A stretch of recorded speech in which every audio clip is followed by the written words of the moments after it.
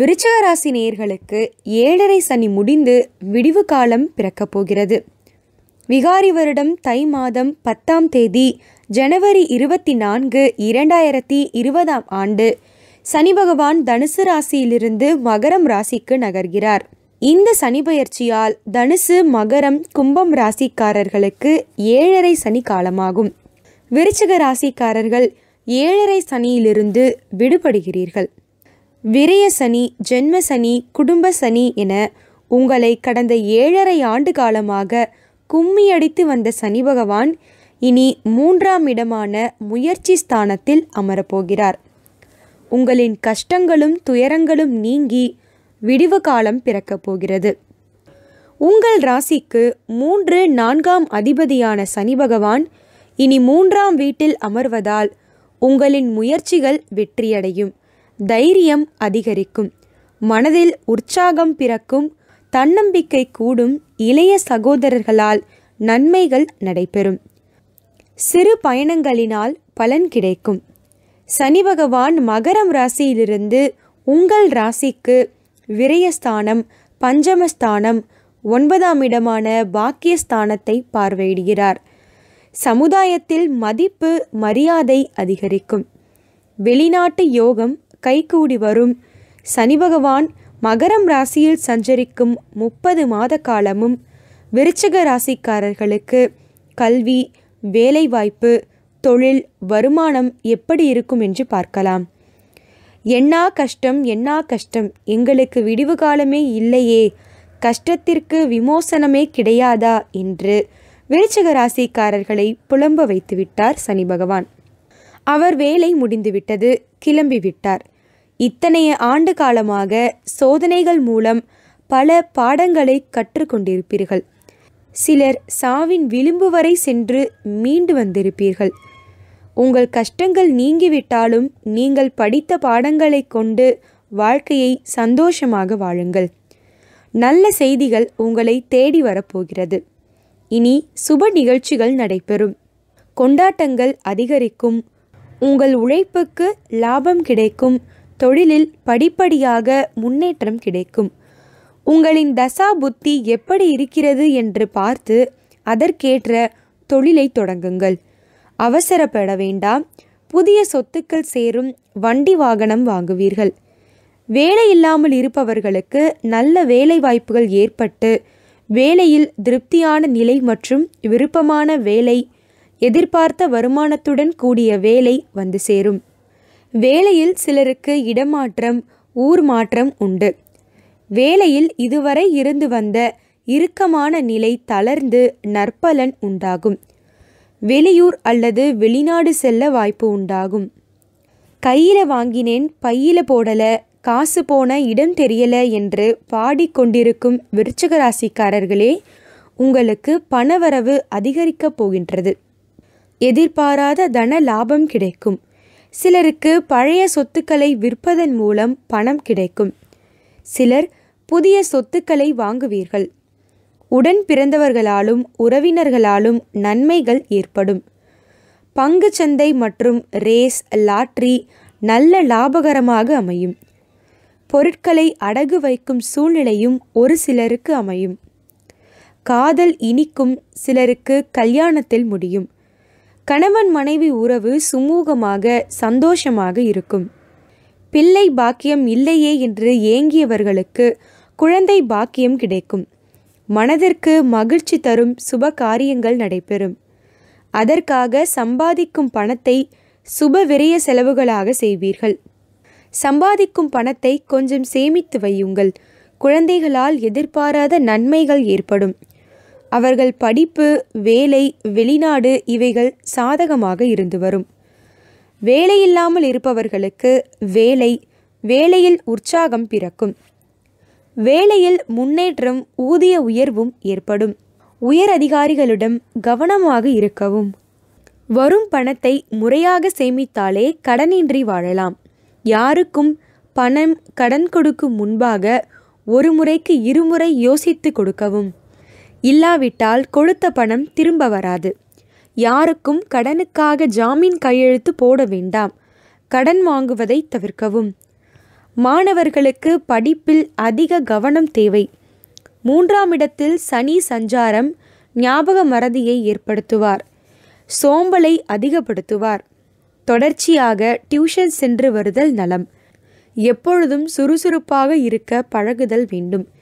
விரும்பிய பள்ளி கல்லூரிகளில் சேர நினைக்கும் உங்களுக்கு நிறைய தடைகள் ஏற்பட்டு விலகும். பெண்கள் உடல் ஆரோக்கியத்தில் அதிக கவனம் செலுத்துங்கள். நேரத்திற்கு சாப்பிடுங்கள். நீரிழிவு, இரத்த கொதிப்பு இருப்பவர்கள் சரியான நேரத்திற்கு சாப்பிடுங்கள். எதிரிகளால் தொல்லைகள் குறையும். எதையும் தைரியமாக சந்திக்கும் ஆற்றலும் சந்தர்ப்பமும் அமையும். சிலருக்கு புதிய வேலை வாய்ப்புகள் ஏற்படும். ஆடை ஆபரண சேர்க்கை ஏற்படும். வேலை விஷயமாக வெளிநாடு செல்லும் யோகம் அமையும். குடும்பத்தில் புது வரவு உண்டு. உறக்கம் கெடும் உற்சாகத்தோடு செயல்படுங்கள். சோம்பல் நீங்கி சுறுசுறுப்பு பிறக்கும்.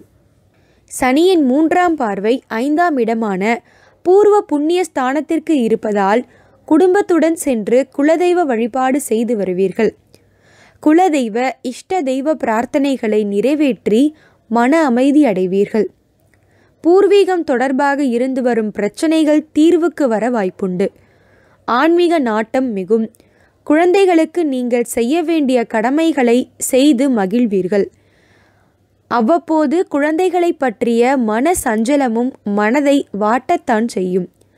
குழந்தை பாக்கியத்திற்காக ஏங்கி தவித்தவர்களுக்கு ஆண் குழந்தை பிறக்கும். திருமண வயதில் இருக்கும் உங்களின் மகன் மகளின் திருமணத்தை சீரோடும் சிறப்போடும் நடத்துவீர்கள். பல வருடங்களாக தடைப்பட்ட எண்ணற்ற சுப நிகழ்வுகள் நடைபெறும். உங்கள் காதல் விஷயம் பெற்றோருக்கு தெரிய வரும். பல்வேறு போராட்டத்திற்கு பிறகு காதல் திருமணம் நடைபெறும்.